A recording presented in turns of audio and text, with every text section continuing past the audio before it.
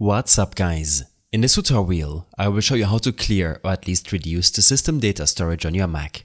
Your system data storage, previously called Other, includes app caches, temporary files, old time machine snapshots, system logs, iOS backups and old updates. First, we will take a look at your storage settings. Open up your system settings. On this window, head to the General section and select Storage.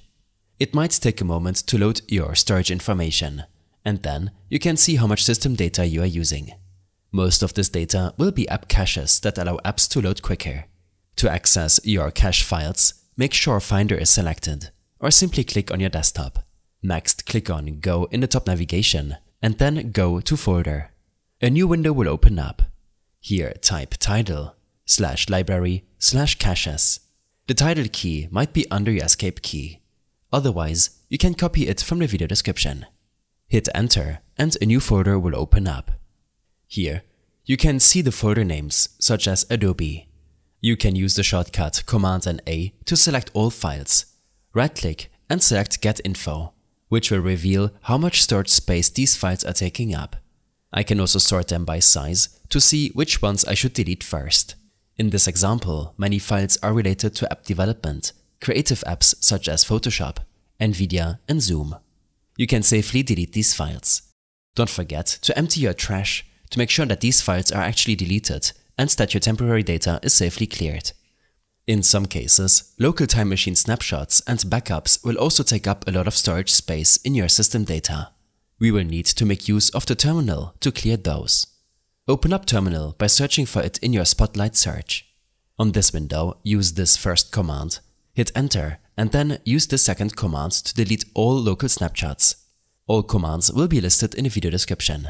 You might be asked to enter your account passwords to continue. This can often free up tens of gigabytes on your local drive.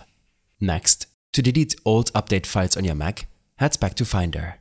Click on Go in the top navigation, go to Folder, and then type /library/updates before hitting enter.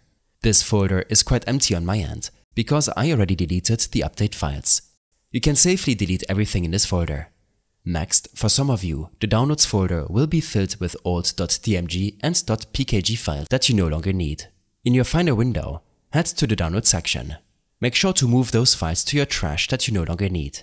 Lastly, let's go back to your storage settings.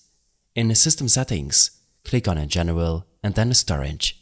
You should already notice that this had some impact on your system data storage. Here, you might see some additional storage recommendations, such as emptying your trash automatically, reviewing large files, offloading unused apps, or optimizing iCloud storage. Sometimes I like to save some large files, and you can compress them and store them in your iCloud or Google Drive storage, so that you always have access to them when needed. I hope this helped you out. Leave a comment if you have any questions and see you in the next one.